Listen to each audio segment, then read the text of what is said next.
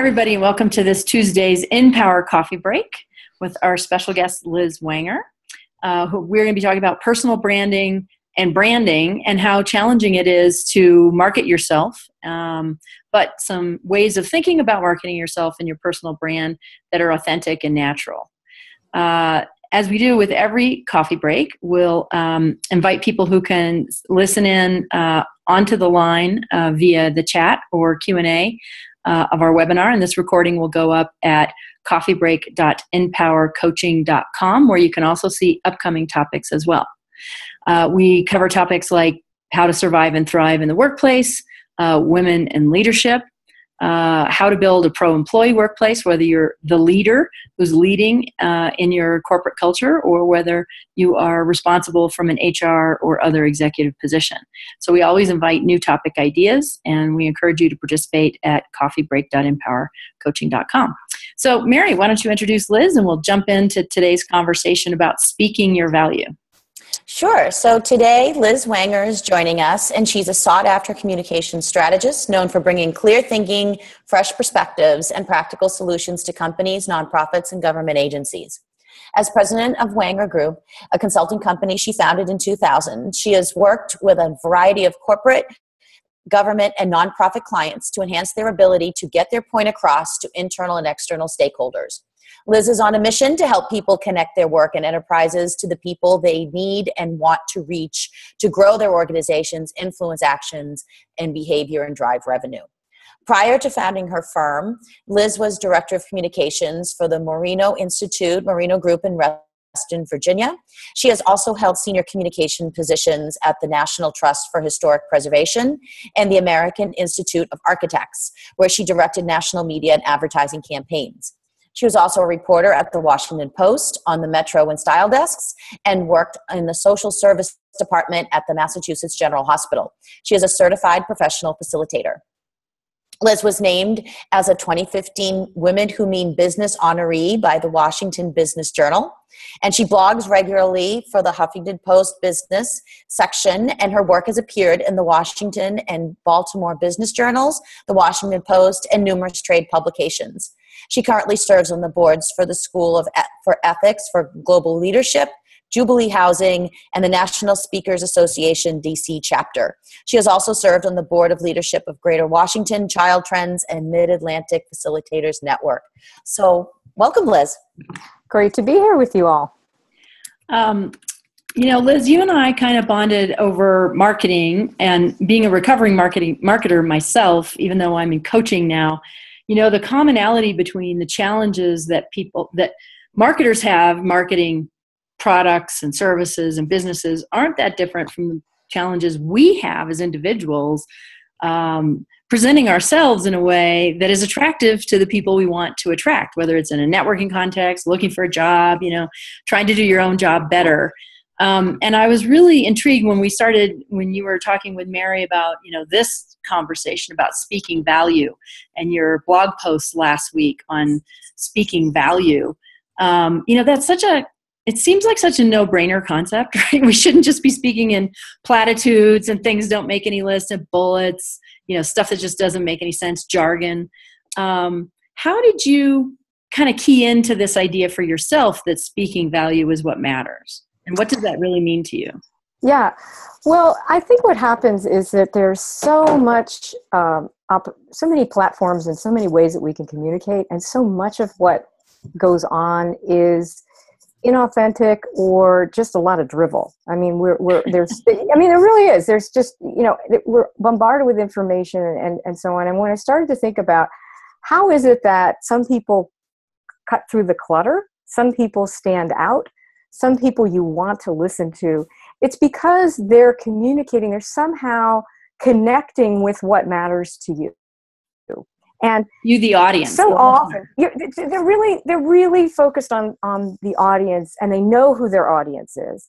And what happens to most of us is, for lots of reasons, I think we tend to speak through a prism of me.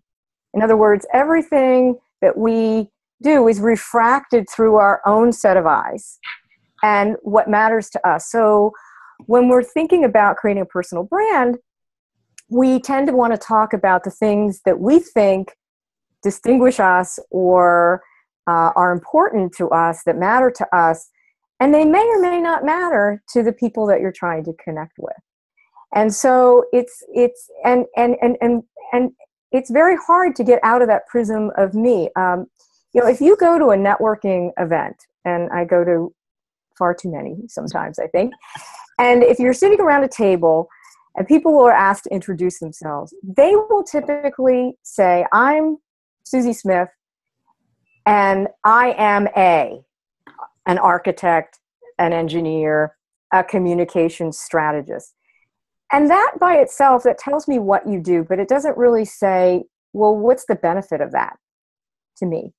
And it's a lot harder to think about that because that involves understanding who you're talking to and getting to know them and understand what matters to them. Yep. Well, and my own experience with this is twofold. And I'm talking about from a coach's perspective, coaching people to try to be able to articulate their personal brand more clearly.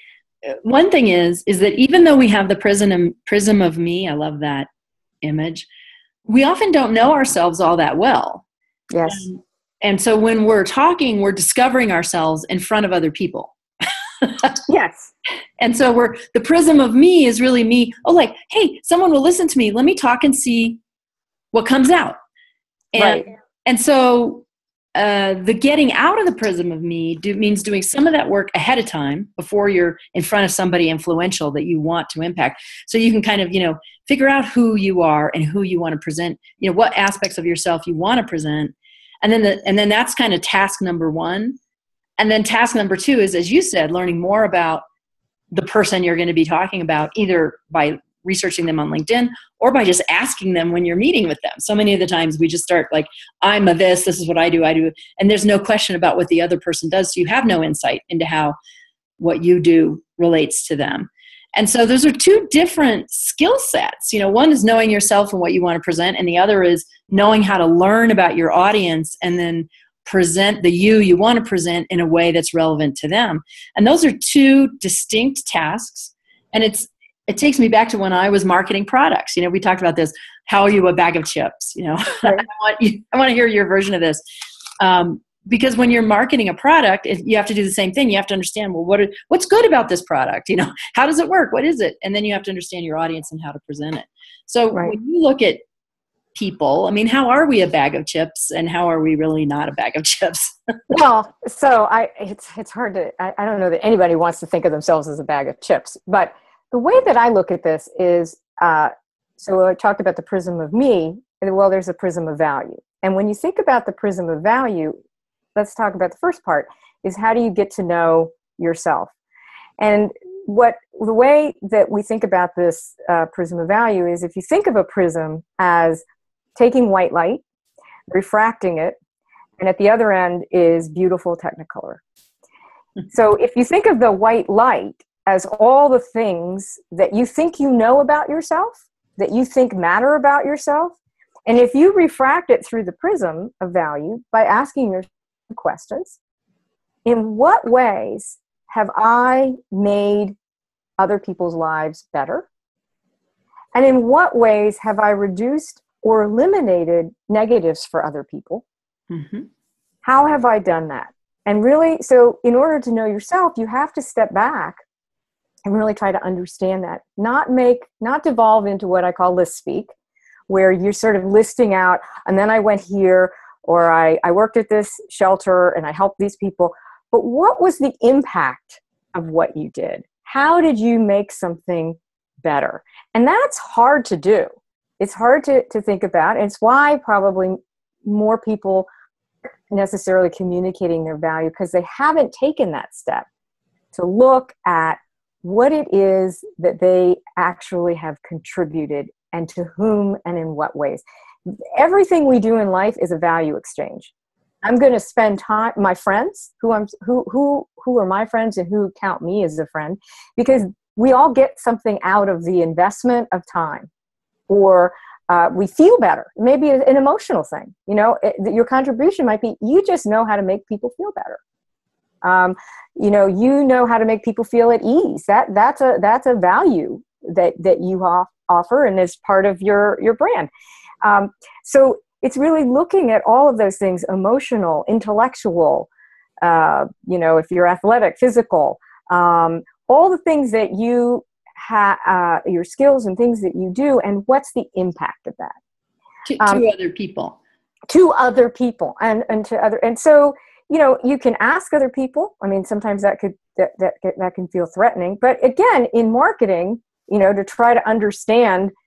That's why we get inundated with surveys all the time, because companies are trying to ask us what worked about their product. How do we use the product? I know my bank asks me this question all the time. Could you imagine a world without us? The answer is yes. But I think it's interesting that they ask that question. And after every engagement in the branch, I get a survey asking me how it was, right, and how they could improve. So again, it's thinking like that. This is how we can be, more like a product, is to think of ourselves and in relation to other people, and what is our effect on other people. So and to understand that. You're saying that, and I'm remembering an experience I had like literally last week, I think is exactly what you're talking about. Let me explain it. You can tell me if it is. So I was giving a workshop on preparing your LinkedIn summary and your resume. And obviously in the workshop, we couldn't I wasn't going to have them sit and write their resumes, but I spent a whole section on accomplishments and how important it is to be able to talk about your accomplishments. And several people really had a hard time understanding what an accomplishment was. They kept saying, well, I do this. And it's like, yeah, but that's an activity, not an accomplishment. And this one light bulb went off with this woman. And I said, well, what do you do? And she said, well, I do these needs assessments. I said, great. I said, how many have you done in the last, 10 years of your employment? And she's like, oh, hundreds. I'm like, well, name one that actually, the assessment information was used by the client to make a critical decision that allowed them to improve their business. And she looked completely blank and she goes, I have no idea. And the people sitting next to her went, no, we know you have. And they said, Bob and Bill, go talk to them. Ask them what decisions they made based on your information, your assessment, your analysis, and you will get answers. And she just looked like, I never thought about that. But as soon as you started to think about that people did things with what she produced, it was really kind of revelatory for her. She just went back, she goes, I've got to rethink how I present myself completely, because I know people take action on what I do. I just don't know what that is. And that's where we said, well, you need to go find out, because when you can explain that, that's when other people are like, well, I want you to come in and do that for me so that I can make those kinds of decisions. It was really kind of interesting. Yeah, and what she was doing was devolving into list speak, which we all do, and we all know. Personally, we'll say, "Here's my experience." I used to do it myself when I was talking about my own firm, and I would talk to people about being a strategic communications consultant and having done all these things. And what I now say to people is, "We help you get your point across," because that's really what you're trying to do. You're trying to get your point across so that other people understand you, that other people value you, that other people appreciate what you're doing. And we do that by helping you figure out the best ways to do that, how to frame it, conversation, so on. But if I went in and just talked as a strategic communications consultant, that I can't picture that. I don't understand what that is. I might have, and there are many definitions of what that might be. So it took me a while actually to figure out how to express that for myself. And I do this for a living. I mean, I was really good at helping other people do it.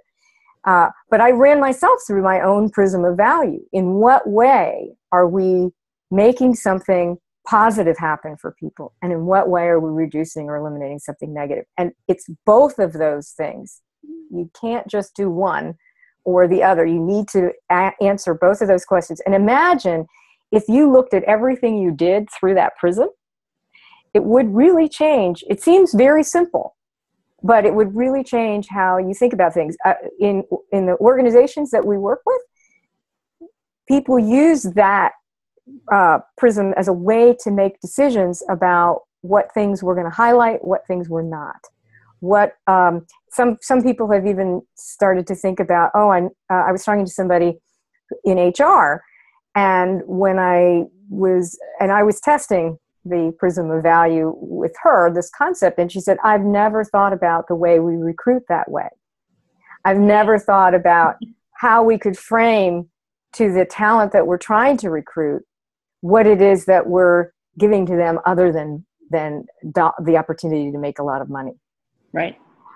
So really rethinking how they look at that, and that's what this is all about. It's not about, creating better messages. It's about connecting and engaging with other people that matter to you, and that they see that why you should matter to them.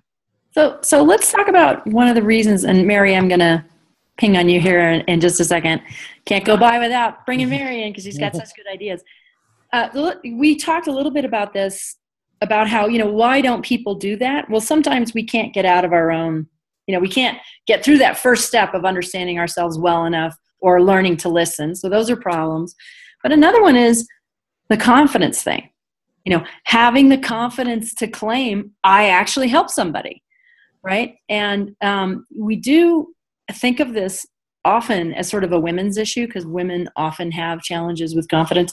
But in this workshop I was talking about, the men were having similar challenges. And I don't know if it's because they were more introverted or what, or they're more analytical, kind of analysts, not front people.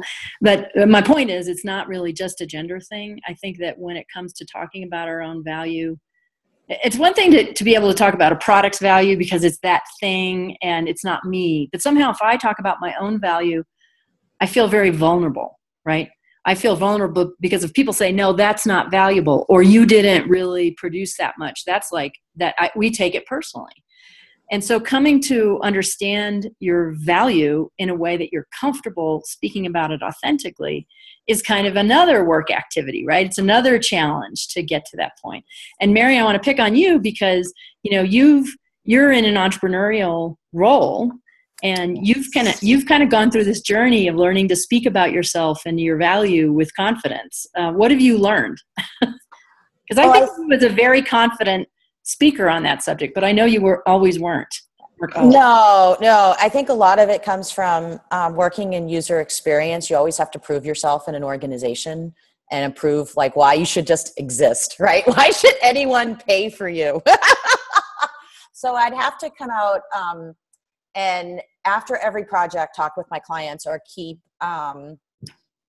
tabs on them and what they're doing. And my clients were fine with that. And they'd sometimes just email me this was the result we got. We know you've moved on and you're on another project. This is the result we got because we know you need that. So I got used to communicating in terms of case studies and talking about what I contributed to the bottom line, right? Because again, I'm you need me, justification, right? And I know it's money. And then the other thing that I started finding out too, and this gets into more soft skill of value, I think, Liz, when you're talking about even when you add the value of just bringing the nicety to a group, I started realizing people were hiring me just because I was easy to work with. And I heard about this in a really bad way.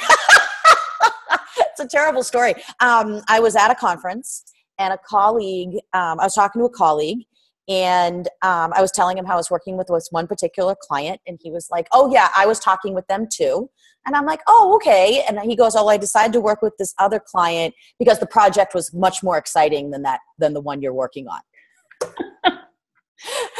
And I was like, really? That's kind of insulting. But then I realized why I was getting more calls than this other guy was. And it was because I was just easier to work with. It wasn't necessarily about the quality of work. They just didn't want to deal with what he just did. What nonsense is that? What ego is that, right? It was crazy. Well, and it's interesting though that you recognize that, but that you were willing to say, oh, that's something I'm good at and that has value. A lot of people don't. Yeah. They just go, oh, good, people don't hate me. I would actually tell some of my clients this. I would be like, I know sometimes I might not be necessarily the best choice of the lot, but you will have an easier time working with me. And I'd say it a different way, of course, nicer, right? But that would be the gist. I'm going to be easy to work with. I'll get you your stuff fast and we'll get through the process. We'll get something done. I might not be the best, but you won't have any drama. I hope you find a better way to say it. I did. I put it in a better way. Yeah, I put it in a better way, but that was the gist of what I would kind of position it. Right. Kind of spin it.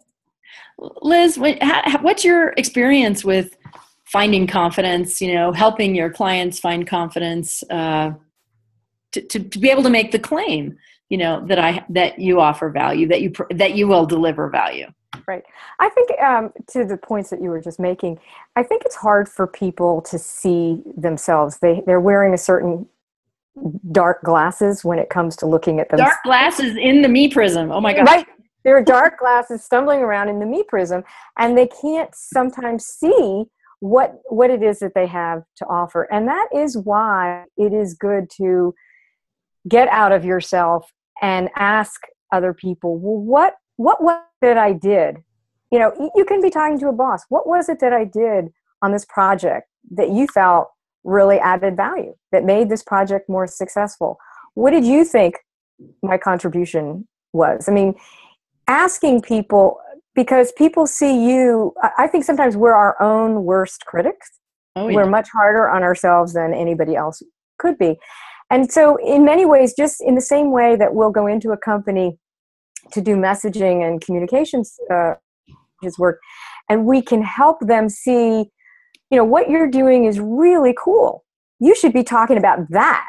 And they go, well, that's just, everybody does that. No, everybody doesn't do that. Or not everybody does it that way. We were with a big construction company the other day, and they were talking about some of the technology that they use to build virtually before the building even goes up. And sure, lots of companies are doing that.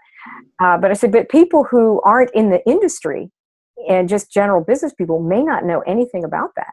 And they would find that really interesting. And they were starting to think, wow, that is something that we do, and we do it differently from some of the other. Maybe we should talk about that more. So it's really, getting that trusted kind of kitchen cabinet of people, of whether it's clients that you have, or colleagues that you have, or past bosses that you've had, where that can say, that you can ask them, what was it? What did I do that added value? And listen for words. These are value words. Obviously, eliminate, bad things, reduce, increase, improve, create. Those are value type of words, as opposed to just simply listing activity. I completed so many projects. I completed 100. Okay, that's great. But were they any good? And actually, and like that, I completed 100, which was 2 times as many as anyone ever had, or something. Right. At least you begin to put value on it in that sense. You can put, and were you the first to do something like that? Right. Were you the only ones to do that? Have you taken a process and maybe married it with something else in a way that's different? I mean, very little is original these days. But it's the way we go about it. And to what Mary was saying, being easy to work with, that's very valuable to people. I mean, we expect that when people are looking to bring in firms, to hire, or when you're looking to hire people, we expect that people get to a certain part of our screening, have the skills to do something. So then it becomes, well, what do you like to work with? Are you a good cultural fit? Yes. And how can you demonstrate that? And you want to, as much as possible in the way you describe yourself, is to show people. So you want to paint pictures with words, not talk about creating strategies, but did you create tools that people were able to use? Because now I can picture a tool, but it's hard for me to picture a strategy in my head, right? And being able to then make a statement and back it up with, well, and then I had this client, or I had this project, and these were the challenges, and we were able to do this, this, and this because, or I saw a way that we could bring this and this together, and that made the difference in getting the project done on time or on budget, something like that. And I have to say, with my clients, when I encourage them to do what you're talking about, which is go get a kitchen cabinet, ask your boss, ask trusted people, what you've done and what kind of value you offer. It is amazing to me how many times they come back and go, I was so afraid they would say terrible things, and they said such great things, and they gave me constructive feedback. They gave me a new way to look at myself in ways that I can improve. But everyone's always blown away that the fears they carry about what they'll learn when they ask for that kind of feedback to understand their own value are often unfounded. Well, and we often wait until we're leaving a company. Or I was joking with somebody, I had a client, a very long-standing client for many years, and they decided to bring their communications work in-house. And so I sent out a little email saying, I wasn't going to be working with them any longer. And I got all these emails back from people, how wonderful. I said, I feel like I just died, that people tend to say these things when, when you're dying or when you're leaving a company or whatever. And we really ought to be getting that kind of feedback all the time. And not be afraid of it. And not be afraid. Hopefully people will deliver it in a nice way. But if there are things you can improve, you need to hear that too. Absolutely. Absolutely. Well, we're almost at the end of the hour. So I just want to ask, in terms of wrap up, what would you say is like the one thing that people can do to make speaking their value a habit? So you talked about how we should always be not wait till we have to put our resume together or, till there's an event to ask people for insight about where we add value. What else would you suggest for how to make this a habit? And then Mary, I'd like your thoughts too. So I would say, try to complete the following sentence. I am, or I do X, Y, and Z. And because of that, others are able to do something else. So complete that. I am this, and therefore, this is what happens to other people. Or I do this, and therefore, someone's able to do something that they want to do. And if you can use that as a way to frame, that's the prism of value. What am I contributing positively? What am I reducing negatively? That's great. And that is awfully simple, isn't it? Right? And if you don't know the answer, it's easy to ask people, help me fill in that blank. Correct. Mary, what have you found helpful for you to kind of turn it into a habit to understand your value? Focus on results. Like, how are you contributing? Like, I always look at every gig I'm on. And I think this is even true for work. Like every day, as a consultant, I'm like, every day that I show back up means I was rehired, right? I always take it. So every day I have to contribute, right? I have to contribute in some way. And then always try to think of how are you adding value. That's all. And sometimes I try to get concrete results for the bottom line as much as possible. Because again, it's business, right? How am I contributing? But that's what I try to focus on. And I think if people did that in their jobs, they'd be surprised at how much they do contribute to the bottom line. And, and how it might not be directly measurable, but they might do something like they create a program that gets people interested in something that gets other things happening, like what Liz was saying, like what's the cause and effect type of thing. I think I love that idea that every day you show up, you're getting rehired, which is not just, by the way, for consultants. It's true for people who are hired too. And I agree that when you put yourself to the test of, what am I contributing? It also helps you prioritize where you put your energy. Because you could do all these activities, but which are the activities that are going to have the greatest potential for making people's lives better, for moving things forward, for creating results. And when we put our own choices into those filters, we usually come up with a different response than just if we're like, well, here's all this stuff I could do. What should I do right now? And I would give my own advice, by the way, in this category of what we can do regularly, which is not to learn to believe our own value. And what I mean by that is a lot of times people say, well, I can't prove that I did it. Or I can't give anyone a guarantee that if they hire me, this will happen. And we get stuck up on this proof and guarantee. And, you can't be 100% confident, so I don't want to say it at all. And we have to find authentic ways to believe our own value and to say, like you said, I can't guarantee I'm going to give you the exact best, but I can guarantee that I'm going to give you my all, that the results I've created for others, I will do my darndest to create for you. And that if we can't create those results, I'll figure out why, and we'll come up with another plan. And so finding like, well, okay, maybe you can't 100% guarantee something. What can you guarantee? What can you commit? And be comfortable believing that that has value, because it does. It absolutely does. And a lot of the times we just don't let ourselves believe that anything less than perfection has value, and that's simply not true. Nobody would get through life if we only did the things we believed had 100% value. We have to have a belief that supports us kind of along the way, and that takes practice to come up with what we do believe that has value, and then to learn to speak it and stand up for it and do it. So. Well, we're out of time, but this has been a great conversation. I recommend folks go back and read Liz's post if you haven't. There's a link to it on the page announcing this talk. And we will see you next Tuesday at 10 a.m. Pacific and 1 p.m. Eastern on the InPower Coffee Break.